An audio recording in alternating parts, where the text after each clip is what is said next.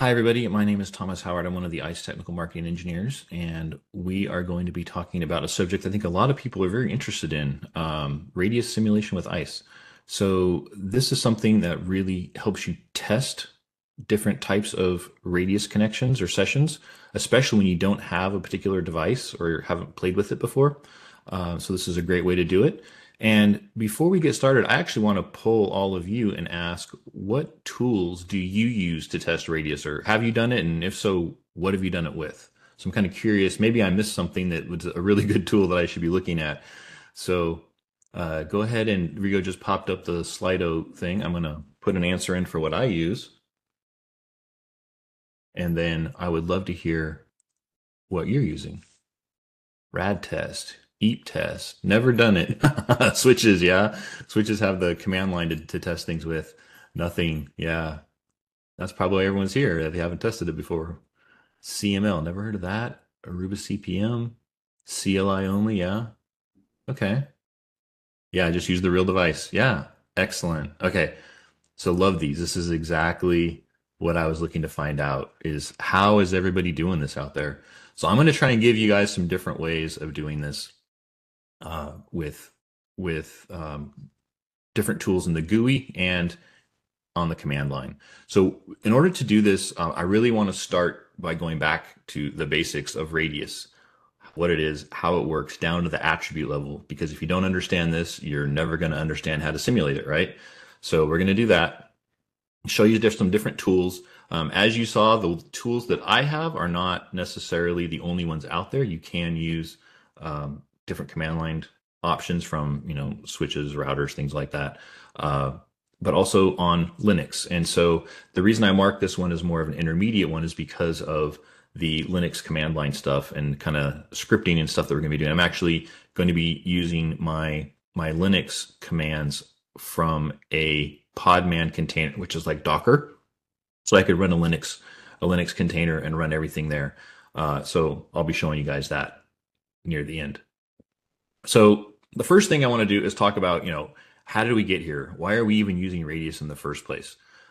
What is it for? So back in the old days, you would, to connect to the internet, you would plug your landline phone into a modem, and it would slowly dial up into a rack-mounted modem somewhere, and that would allow you to play games with your friends or be able to, chat and things like that. But the cool kids, they really like to play things like global thermonuclear war. And this was a very popular thing in the 1980s. If you haven't seen the movie War Games, you really owe it to yourself to see Ferris Bueller before he took his day off. This is a really great movie. It's definitely one of the best ones about, early internet for sure. So you owe it to yourself to watch this one. So because of kids like that hacking into government computers, they needed a way to authenticate users coming into networks. And so they built Radius, the remote authentication dial-in user service. So dial-in meaning like old school modem dial-up telephone. And so this was the first draft they did RFC, but this was the one that finally came out, RFC 2865. This is really the one that we base almost everything off of. And so we also got with that 2866 for radius accounting, because if we think about what we're trying to do here is we want to not only authenticate somebody, but we also need to know when was their session started, when was it stopped, and have some kind of an audit trail, not only for security purposes, but those of you that are old enough to remember dial-up modems and the 40 hours a month free plan from things like AOL, this is how they tracked your billing usage, is the number of minutes you used with radius accounting. So as the internet progressed and the last mile connectivity solutions improved, they actually extended radius to not only support modems but the EAP protocols, the extensible authentication protocols.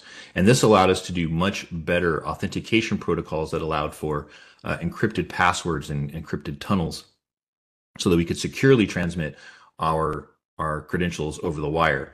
The other thing that happened a little more recently was the ability to do radius change of authorization, or dynamic authorization extensions, as it's called.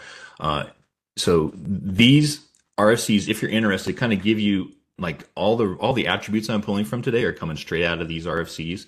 The ability to do accounting, the ability to do radius change of authorization. Everything's written up here, so you can always refer back to it. And this is really important because we get a lot of questions about network device capabilities. Does ISE support my network device? And the answer is it depends. I just gave you all that radius RFCs. The answer is either they support it or they don't. It's pretty simple. And then there's some other things in terms of the hardware and the software that they could support with respect to ACLs and VLANs um, and security group tags and URL redirection. So all that's kind of above and beyond, because as these access methods evolve beyond just dial-up modems, we had to deal with other things like guests coming into the network, right? And other types of segmentation capabilities. So all these things really depend on the network device, not just ISE. ISE can do it all, but it really depends on the network device. So just be aware of that when you're asking those questions or wondering if you can do all these cool things. So the way this works with Radius is you have your user who's going to dial up, or nowadays just connect to Ethernet network or connect over VPN, and then it will be authenticated via a Radius server like ISE, and then we usually authenticate our users against an authoritative centralized database. And the way this works is we have endpoints that connect in either with 802.1x, or in the case of VPN, you might have SSL or IPsec. The network devices contact ISE and say, hey, I have somebody I want to authenticate. ISE goes ahead and does it. We have lots of backend databases we can connect with. And that's basically how Radius works to either authenticate you and then authorize you onto the network. And of course, account for you as well. So in a little bit more detail, the way this works with .1x is when you plug in to an Ethernet network, you get either a link up or you associate to your wireless. And we're going to go ahead and build an EAP tunnel. This will secure the transfer of credentials between the endpoint and ISE. The network device is just a pass-through. So when you type in your credentials, they will get packaged up into an 802.1x frame with EAP and sent over that secure tunnel, where the network device will repackage it into a radius request. And what you notice here is there's all these attributes. I already mentioned attributes earlier, and this is some examples of them. So it's going to basically tell the AAA server or ISE that there's all these attributes that you may want to look at in order to classify or understand how you should authenticate and authorize this user and device coming into the network. So ISE is going to go ahead and get that. It's going to take those EAP credentials. It's then going to verify them against the identity store. It's going to check and see if there's a match. Hopefully there is.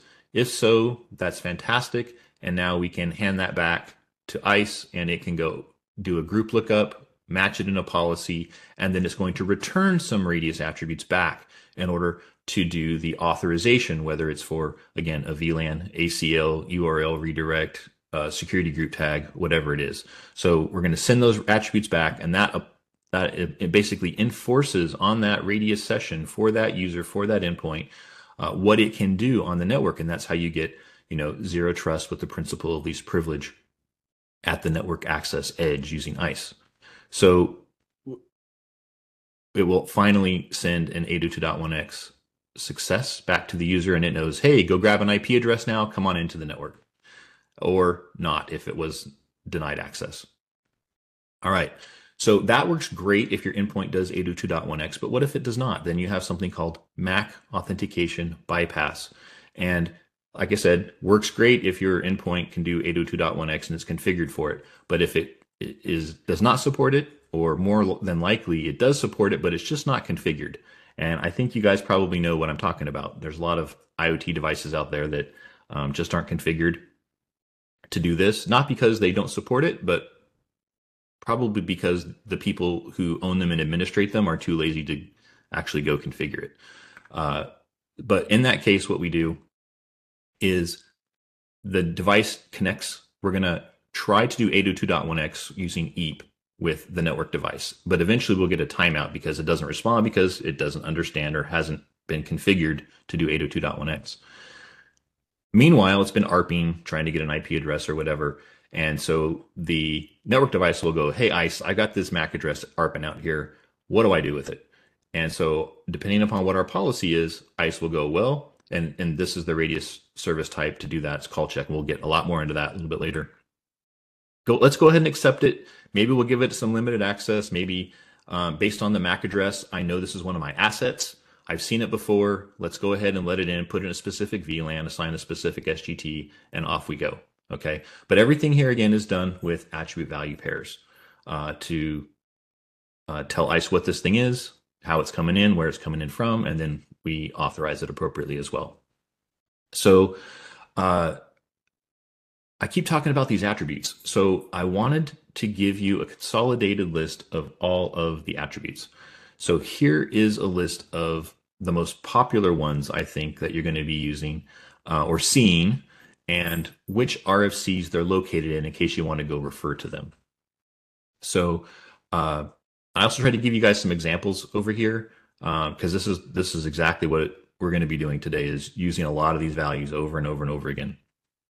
And for reference, I've also put these on a document called ISE Radius Network Access Attributes on the Cisco community. I don't have the URL, it's really long, but if you just search on this, I'm going to bet it's going to be in the top of any search engine because we're pretty good that way about our documents coming up in all the search engines really, really high. So if you want to go refer to any of these attributes that you may have for any of these network devices, go take a look. With that, I want to go ahead and show you how to do a capture because I really want to show you guys how this works at a packet capture level. So what we're going to do is we're going to turn on our local disk management with a repository. We got a local disk repository. This will allow us to store our packet captures. ISE has a built-in TCPDump packet capture tool. And if you go and you add a packet capture, you specify the node you want to capture it on, specify the file name. And in this case, we're going to do a wireless.1x, and we're going to save it to the local disk repository. If you think you're going to go for a long time, you might need more than 10 megs, go ahead and do, change it. You can also have multiple files.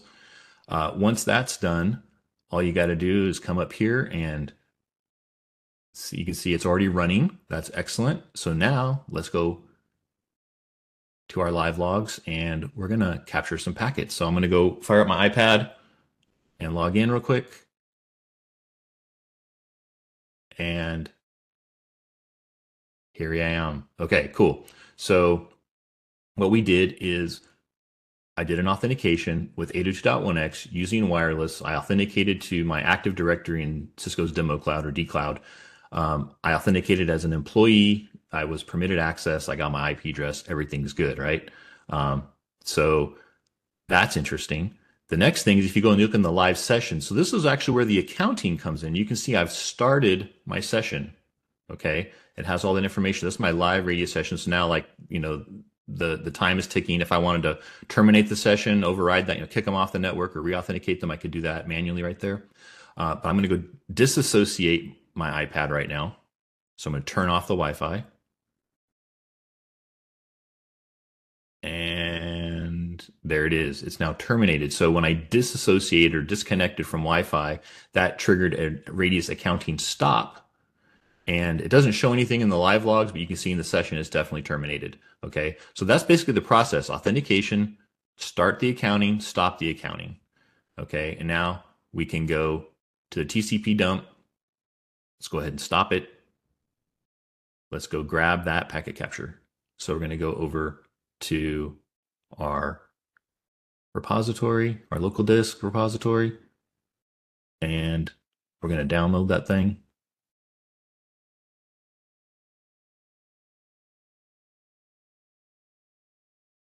All right, I'm going to go open this thing up. Right there, good. And we're going to open it in WireShark. Hopefully you guys are, if you're geeks and you're watching this, you probably have used WireShark. So I wanted to show you how this works. Lots of traffic in here. Don't care about like 99% of it. All I care about is my radius. So I'm just going to type in radius. And ta-da, look, only my radius request. How cool is that? So if you look, you can see this is radius access request. There's a bunch of attribute value pairs. You can see Thomas, the IP address of my network device, this identifier, the port type is wireless, service type is framed. I got an ASP port value of 1 in there.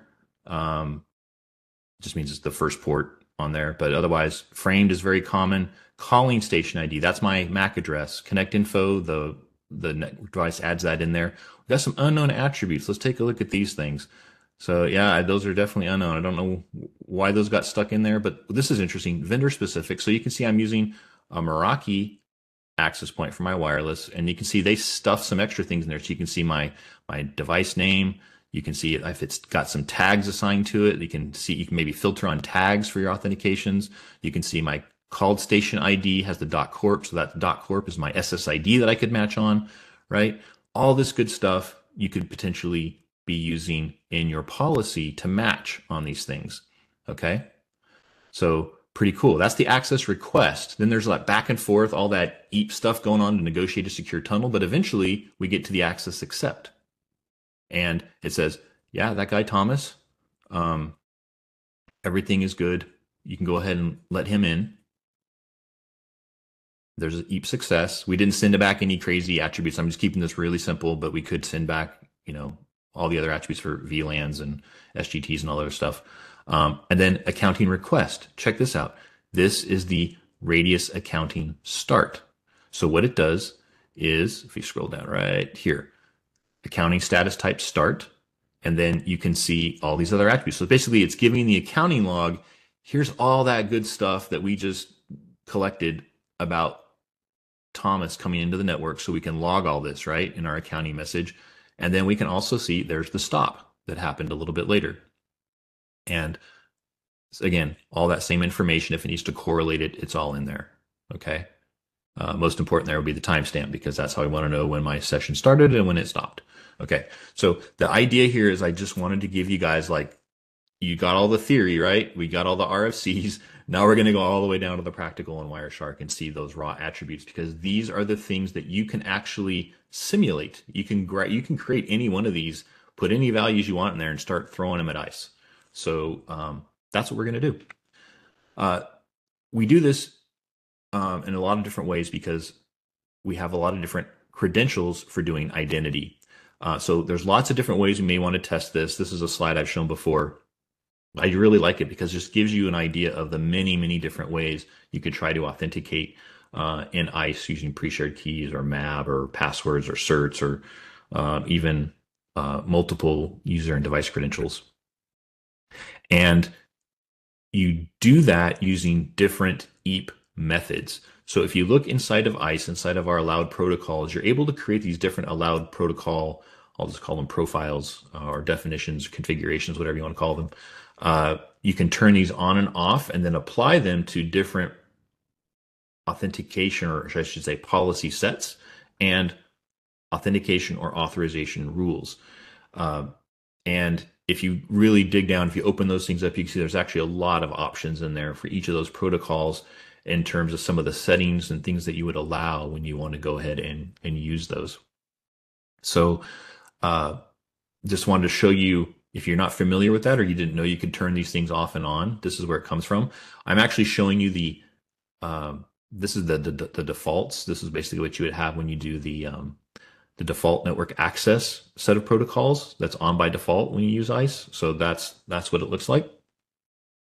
And the other thing I want to mention is, just because some of these protocols are there doesn't mean you should always use them. Remember, Radius started out, like 25-ish years ago. And so as a result, some of those protocols were built before the internet really needed a lot of security like it does today.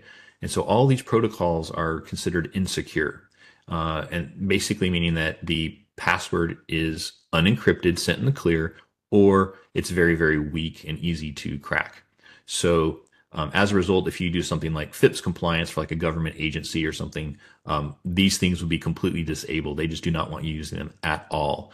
However, for doing your basic Radius tests, your Radius probes, and playing with simulators like we're about to do, you're going to find that these are very, very common to use PAP and CHAP. In fact, these are some of the only protocols supported in some radius simulators.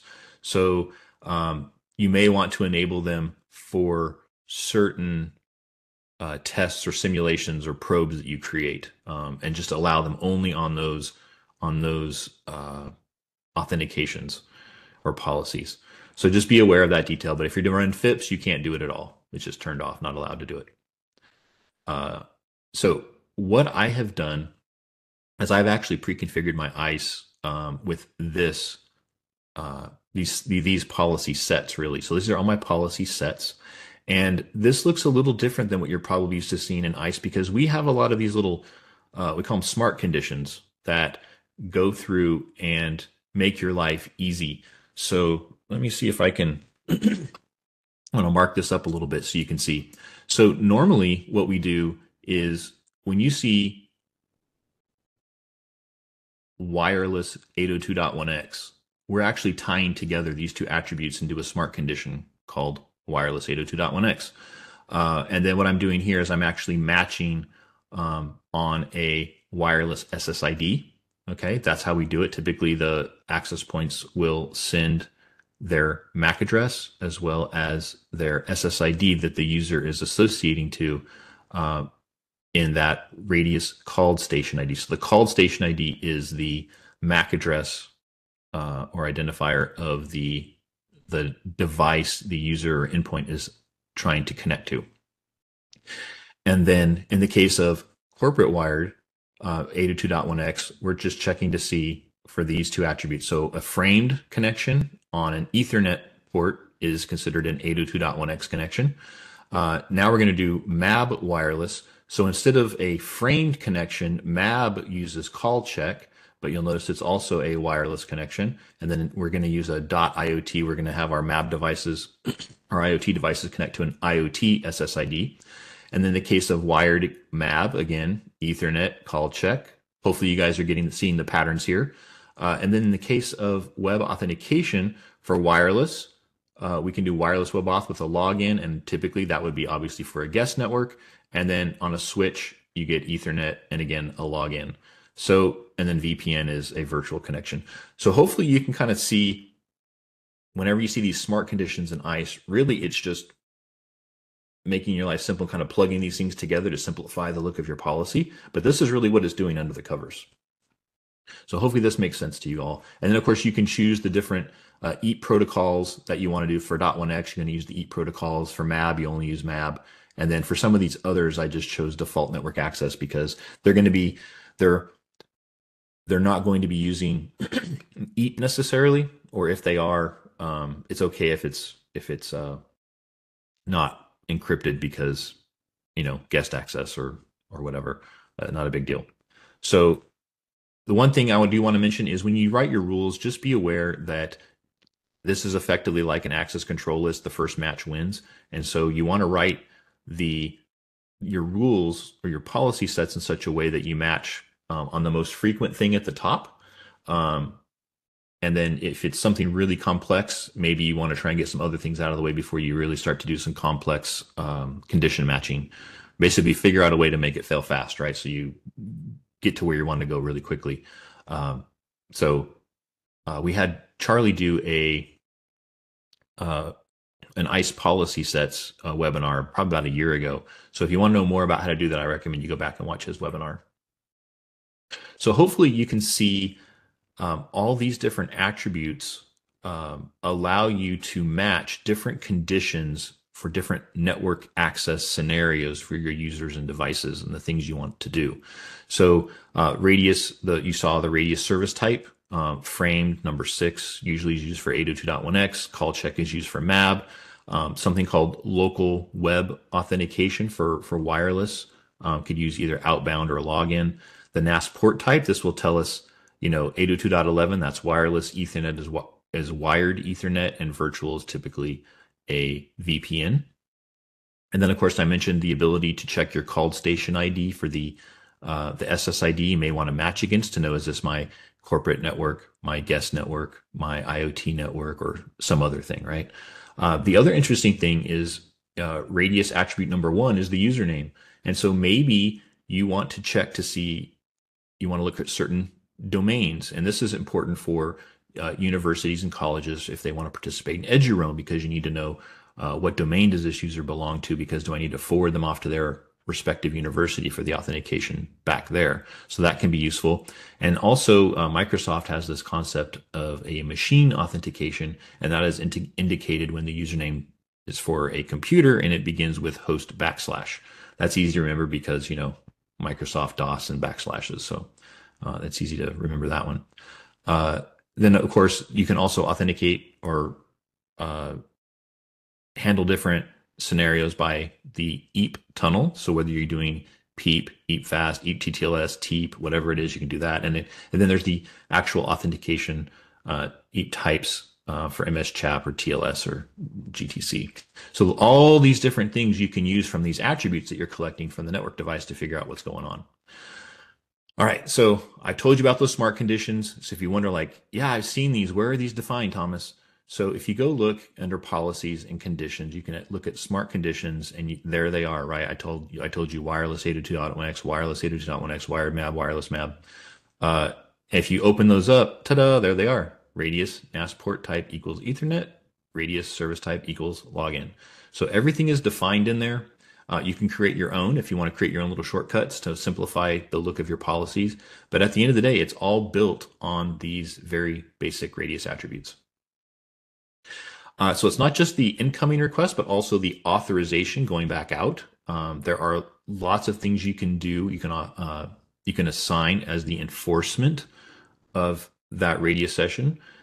Typically at Cisco, we have some things. There's standard things, obviously, like there's actually standards for VLAN assignment, things like that. But then there's also Cisco AV pairs or Cisco attribute value pairs.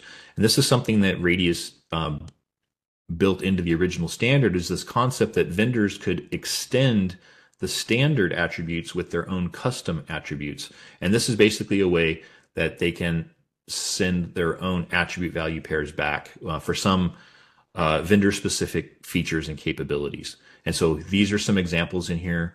And if you want to see the actual even better examples, here they are. So you can send back radius VSAs, and you can actually configure it in your ISE authorization policy. You can configure any one of these. I've done some webinars with Catalyst Wireless and Meraki Wireless where I did IPSKs. So that's one. I didn't include that in here, but I've done that before in other webinars, and you can see how those are done. The other one that's probably most prevalent is those URL redirections. Those are actually performed using Cisco AV pairs, and other vendors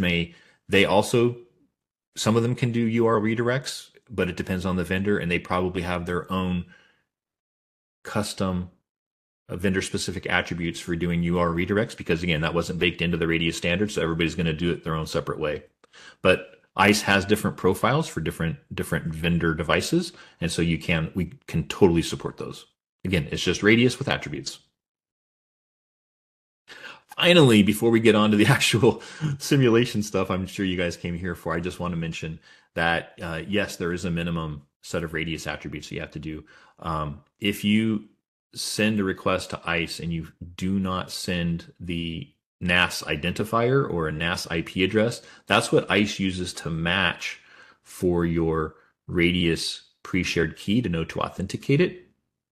And so that's really critical that you have that in there. Otherwise, it'll probably it should deny you. It's going to just drop your request and not let you come in, because it needs to know the identifier or the IP address, either IPv4 or IPv6 of the network device that's coming in. So that's in the case of doing radius simulations, this is the IP address of your client. So that's how you do it. All right, with that, let's get on to ISE session tracing tests. So this is something that Pavan actually covered in his last session when he talked about troubleshooting ISE. And I'd actually forgotten all about it. So when he showed it, I was like, oh yeah, we can totally do that. So what I want to show you is I want to go over to my ICE box. And let's go take a look. And let's look at, under Operations, Troubleshooting, Diagnostic Tools, we have Session Trace Tests. And so I went ahead, I didn't want to make you guys watch me type all this stuff in. So I created a few of these. So if I want to run a basic authenticated access test, I can come in here and run it. We'll show you what it looks like. You can set up the test, you can define it. Here are some attributes, really basic. We're just going to test for Thomas doing a basic authentication. We're going to run that test. It looks like this. So it'll actually run through and actually show you what authentication policy did, what policy set did it hit, authentication policy, what did it match against in terms of an ID store, and then finally was it permitted access or not. Let's do something a little more interesting. If we do a probe, let's go run this guy. So in this case, I'm going to do a radius probe to show you what that looks like. This one's a little bit more involved. So I basically, this is just text that you can copy and paste. You got to kind of abide by its format.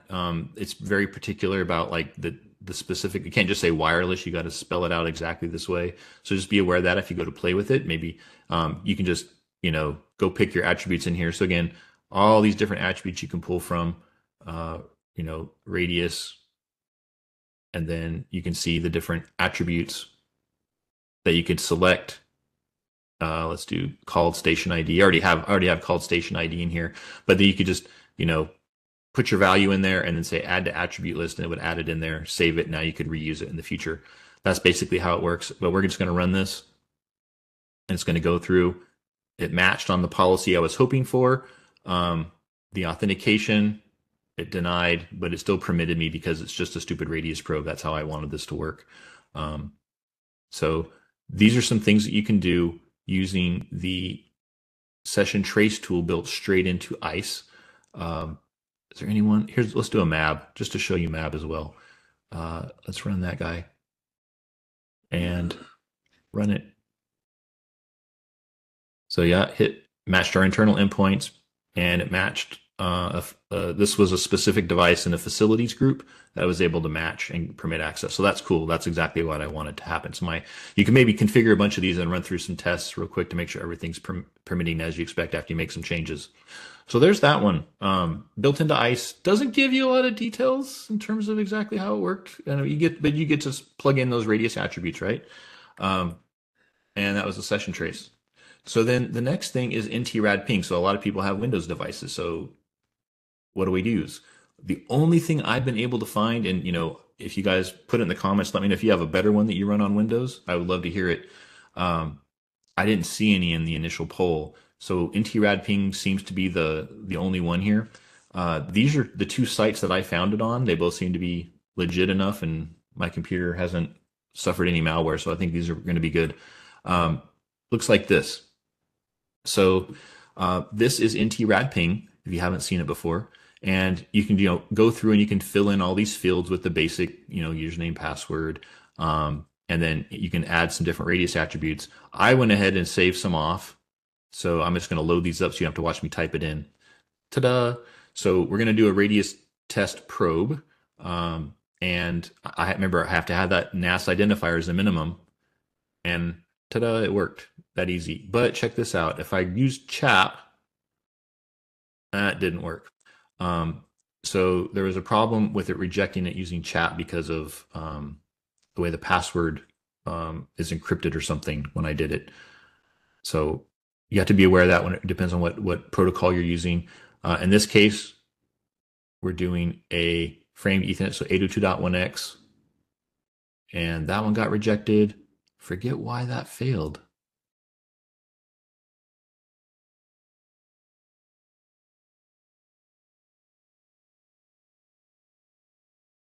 Oh, right. So one other thing I want to mention is this thing is so old. I mean, it looks like Windows 3.11, right?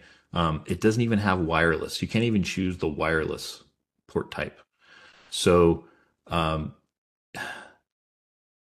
it works real basic, PAP and CHAP only, no EAP protocols, and you can't even do wireless. So this thing is really old. So yeah, 2003, right? I mean, that's really old. So I wouldn't necessarily recommend using this, but I just wanted to show it in case you guys were looking for like lowest common denominator tester to try. So with that, EAP test is one I think you guys have seen us using in some other webinars, and people are like, what are you using? What is that? Where'd you get that thing from? So it's called EAP test. If you have a Mac, you can get it either from the website of the developer, or you can get it directly from the App Store. I think it's like currently $8. That's when I checked it. And let's go check it out. So I do run a Mac, so I can run it natively here. So again, these things all work basically the same. What's the server IP address? What's the port number? What is your super secret password that you're going to use as your Radius pre-shared key? And then, what protocol do you want? So the nice thing about EAP test is look at all these protocols, right? Of course, you got PAP to start with, but TTLS, PEEP, all these things, wonderful. And so the other thing is, notice all the attributes I've added. If you want to add an attribute, you just click this and you can choose some of the popular ones up here for the vendors. And then you choose the different attributes from those, either the standard IETF attributes or any of those vendors that you want to use. And you can populate them in here. If you want to change them, let's say I want to change my calling station ID, I can edit it really quick, nice and easy. And remember, we must include the NAS identifier, NAS IP address. So we have that in here. And then in this case, we're going to do a call check. This is a MAB request. We're going to be doing wireless against my IoT device. You can see I got NAS port type as wireless also. So this should easily match my policy. There it is. So very quick, I got an access accept back. And again, I haven't configured any. I just did permit access. I haven't configured anything. So we're not seeing any VLAN assignments or URL redirects or ACLs, anything like that. But otherwise, it would show those right here for us. And if I do a different Mac, maybe I want to try a different one to see how it matches. No problem. It goes through real quick. And then I can also check, how about my PAP radius probe? Does that one work? Yep, that works. I can just go through PEEP, my standard PEEP with Active Directory. Wow. Okay, so that one built a secure tunnel. You can see all the negotiations that flew back and forth with building the secure tunnel. You even saw some certificates in there, right? So you can see that it's validating certificates, making sure it's a secure tunnel, and it's trusting the certificate, and then we're getting in. So these are just the different ways that you can do things with EAP test. It also has the ability to do accounting. You need to put the session ID in here, which should have been returned. And I don't know why it did not return the session ID in here. It should be there. If you look in the packet captures, it should be there, but I don't know why it's not showing here to go plug in. I haven't played with it anymore, but if you do get the session ID, you can start it, stop it, or update it. And there you go. That's EAP test. So we'll go back and on to the next one. So Radius Simulator. This is one that Cisco has supplied for some of our testing with like PX Grid. It's mentioned in some of our documents. If you dig around or search around, I put the link up here for you guys so you can get to it. It runs on Java. So basically it could be run on Windows, Mac, or Linux. And once you get the jar, it's very lightweight. It's like just over 100 kilobytes, not very big at all. But it provides the ability to do radius authentication, accounting starts, and accounting stops. And all of these commands basically have the same options. I think you guys should be getting used to this stuff now, right? NAS IP address, radius secret, username, password, calling station ID, called station ID. And this one actually has the accounting or audit session IDs as well. And even if you want to include an IP address and mask, you can do that. That's another option. And the way this works is pretty simple. You run Java, specify the class path, which is the jar file that it needs to look up to do all these operations. And then you specify the command, either radius authentication or radius accounting. And down here, you can actually see this is the command for radius authentication. And I try to highlight the actual values that I plug in. And the one thing to note is all of these options need to be after the jar file. specification and before the command specification. So it's very particular in the way that it does that. And then same thing for radius accounting starts and stops. You got to make sure that you have those options in there. So pretty straightforward the way that works. Let me pull up this and let me do another. There we go. And in here, I should have my radius simulator.jar file. There it is. Okay, so I'm going to go grab some commands. And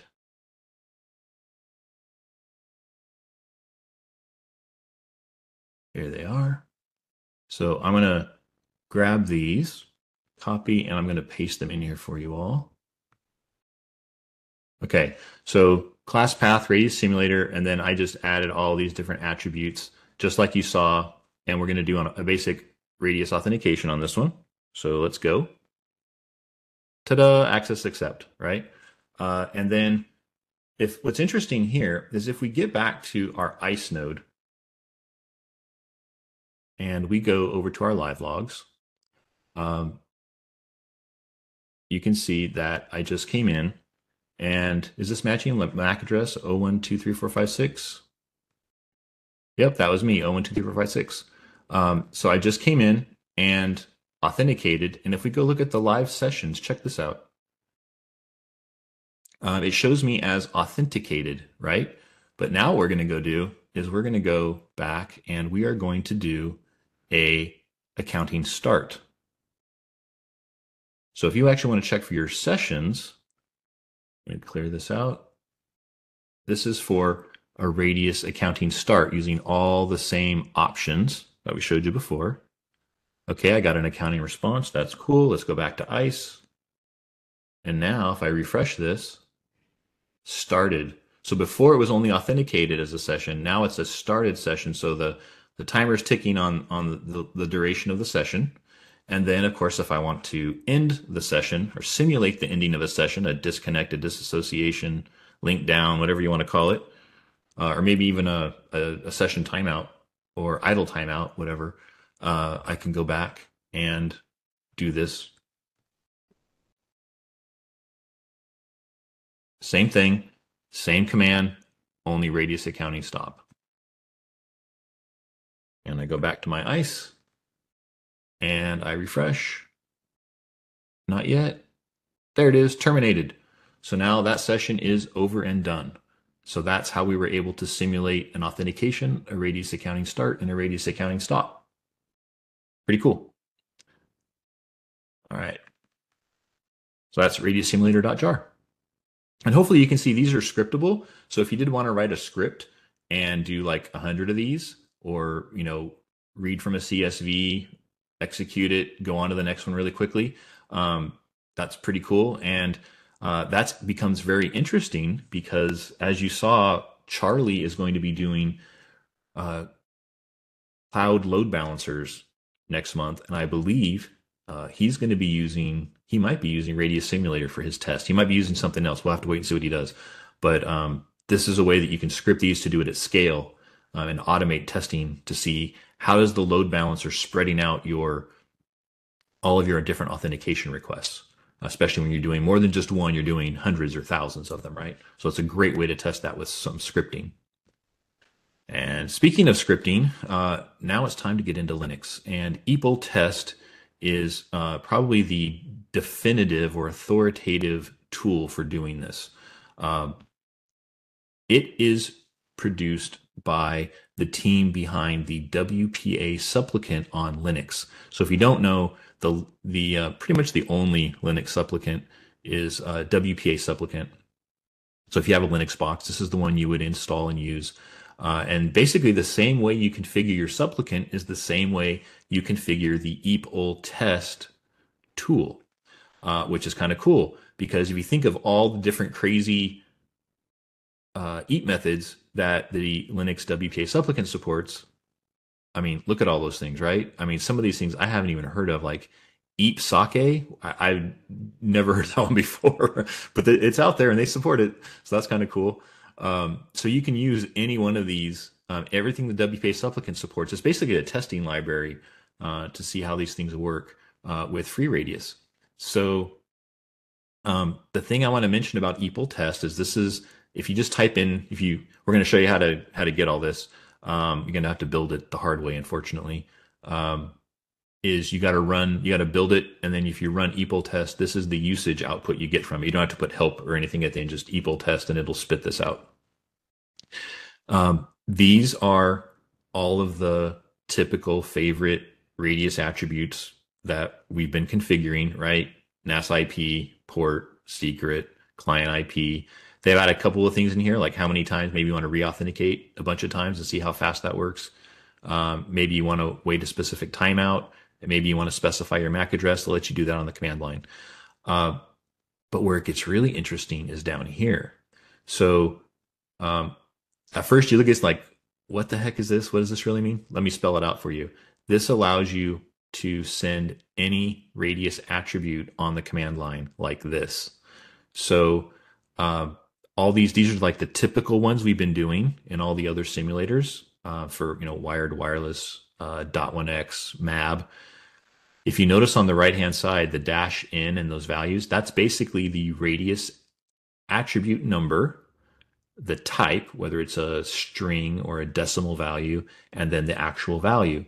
So if you look at radius service type framed, that's attribute number 6. It's a decimal value, and framed is number 2, and call check is number 10. If you want to do NAS port type, that's attribute 61. It's a decimal value, and Ethernet is 15. Wireless is 19. So you can very compactly specify this. It's a little cryptic, but that's Linux for you. You can specify these things on the command line. And the only other thing I'll mention about this is that it does require a configuration file. And this is, it's actually kind of cool because you can do all kinds of EAP protocol configuration details in that config file. But for MAB, when you don't need all that stuff, it's a pain because you still have to specify a username and a password. It's mandatory, and you got it. The only way to do it is in that config file. So that's a bit of a pain. I keep trying to find a workaround for that. I think I finally did figure out a way to dynamically create it using a script on the command line. But just be aware that that's a bit of a pain if you want to do this. But otherwise, if you want to see how to configure it, it's the exact same way that you would configure the normal WPA supplicant. It's a massive config file and lots of examples in here. And so I'm just going to pull some out. So PEEP MS Chat v2, this is that configuration file where you specify the network, your SSID. You're going to use the PEEP protocol, your identity and your password. And if you want to match against any certificates, and you can do multiple phase authentications. If you want to do TTLS with PAP, for example, you can do that. This is what we're using for ISE talking to Azure Active Directory. So if you want to do that, this is your way to test it right here. TTLS with MS Chat v2, if you want that one, they do that. That's another example. And then even just straight up EAT-TLS with certificates, you can specify the path to your certs, and you got to specify the password in there. So great way to test all this stuff using WPA supplicants EPOL test. So the way you get this, actually, the way I found out about it is from the FreeRadius website. On their EduRoam configuration page, they talk about EPOL test, how to build it, and how to test it. So if you go look over there, they have the build instructions, and you follow those, and I have to say, it just worked. Pretty straightforward and simple. It took me about 5 minutes to get it going.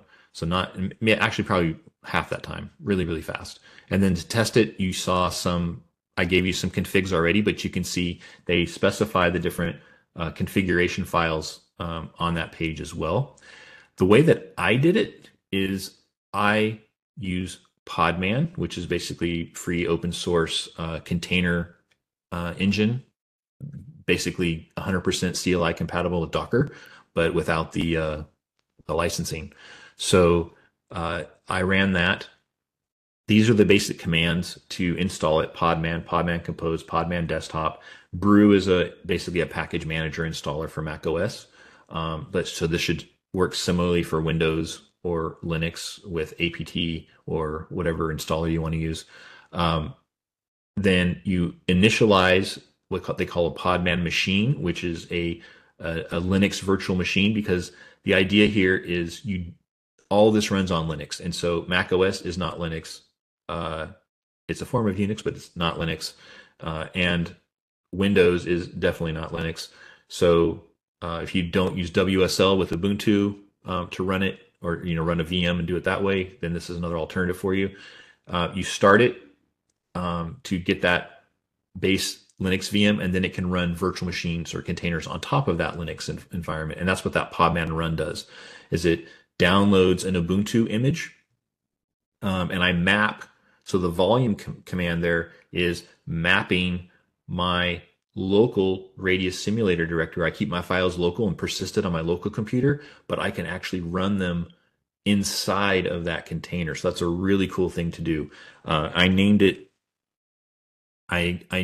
the image just RadSim for Radius Simulator. I'm using Ubuntu, and I'm using the latest Ubuntu to do it.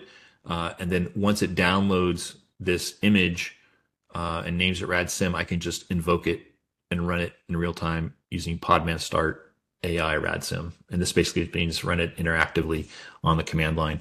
So anyway, if you care about Podman, pretty cool way to do things. When you actually build it, just follow the instructions. I literally just copy and paste this whole thing into my container, and out pops EPOL test in like 2 or 3 minutes. So really fast and easy. So with that, let's go see how EPOL test works. All right. Over here, we're actually going to go, oh yeah, I opened up another window. Okay. So you can see I did my Podman Start RadSim, and here I've got my local directory on my Mac, but when I installed FreeRadius to go build EPOL test, it downloaded FreeRadius, built it, copied it over, and now if I look for where is EPOL test, there it is. It's in my container that I'm running in as root right now. So if I do that EPOL test command to see the commands, there they are, like I was showing you, right? And now if I actually want to do something with it, what I do is, let me get my commands and I'll start running some of these with you guys. So let's start out real basic. I'm going to run a command for, all right, let me show you this. Actually, I really should have a lot of craziness just went on there. Let me clear this out and try it again. All right. EPOL test config file. I've already pre-configured this. I'll show it to you here real quick. Very simple. My ISE server, my Radius pre-shared key. Go. It dumps a lot of debug text out, right? I ignore most of it. And the thing I really hate is the last one, of course, says failure. I don't know why they do this. I don't really even know what's failing, but it totally works. But it still says failure on the end. It always says failure. I don't know why it does that. So ignore that. But if you go back and look at ISE in the live log, ta-da, there's Thomas. And the thing you'll notice is that if you do not specify your MAC address, it will always use this MAC address. So just be aware of that detail. If you want to change it, you can actually go back and change your MAC address. So what I want to do now is I'll go back and show you real quick. If I want to show you cat, I got all my test configs in this folder because I didn't want to clutter my main directory. But if I'm going to show you the peep Thomas one, looks like this. So I included a little example of how to run it up here. But otherwise, I'm pretending to associate to my corporate SSID on wireless. We're going to be using peep mschap v2. My identity username is Thomas, and the password is ISE is cool. So that's how I did that. If I want to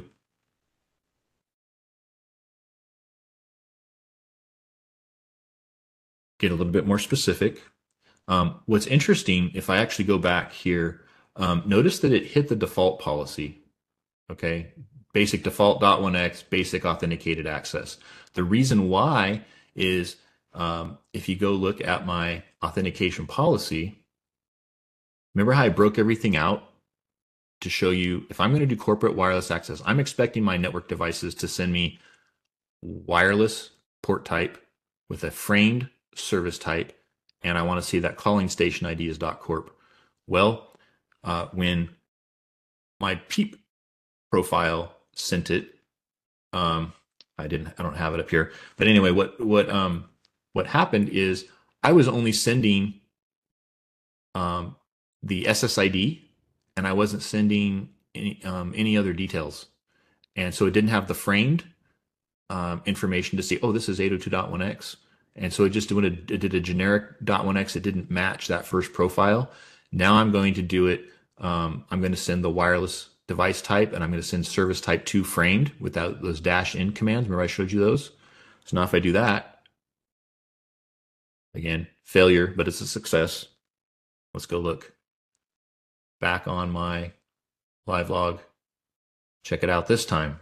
Aha. So now that I added those attributes in, check it out. It matched the right policy. So the thing to remember here is if you're not quite getting the right match in your policy, maybe your network device isn't sending you the right attributes. And this can be different between different vendors. So keep that in mind.